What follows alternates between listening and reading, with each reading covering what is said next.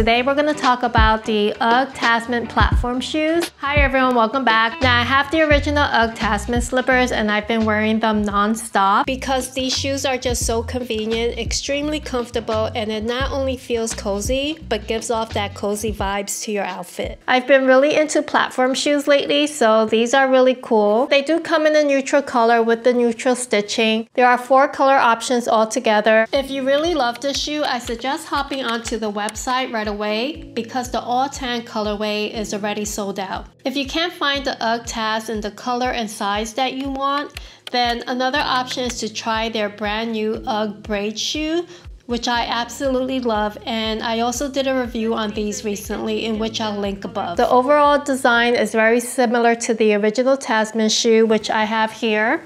This has been worn so many times, so it's very worn and it did get wider. I assume this is going to get worn out and get stretched out as well. In terms of sizing, this is a size 6. My original Tasman slippers is also a size 6 and it feels pretty much about the same. I also want to make sure that the fit is good because I do plan to wear these with both socks and without. My size is a true 6.5. I have a size 6 for both my UGG booties and also the Tasman slippers. In this shoe, I tried on both the size 6 and the size 7. Initially, when I tried on the size 6, it did feel a little bit tight. The initial tight fit is also what I felt when I first tried on the Tasman slippers. But once I started walking around the house a little bit, slipping it on and off, it did feel just right. So my recommendation would be to stick to your original size. And if you want to find more information about my sizing recommendations, then you can check the video I did on the original Tasman slippers. The platform on these is 1.5 inch, and I believe the platform on my original Tasmans is 3/4 inch, so this one will definitely give you some height. This also comes in the kid size, but only 2 color options, and the platform is 1 inch instead. There is a big price difference between the kid size and the adult size. The kids is $90 and this is $130.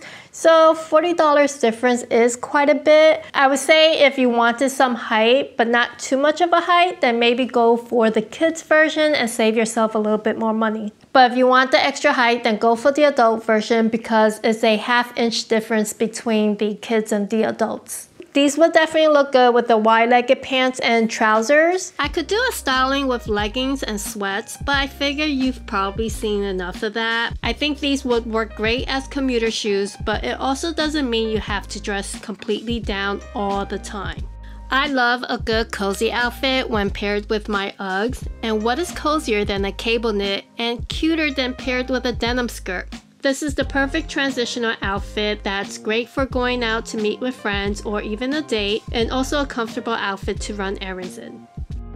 As the weather does get cooler, I often pair my Uggs with denim, and keeping with the casual theme here, this looks great with these cargo pants, but I opt for a more refined top such as this camel turtleneck, and I think this is a perfect casual outfit, especially with a leather biker style jacket. This is an outfit that I would be so comfortable in all day long, whether it's shopping, running errands, or hanging out with my girlfriends.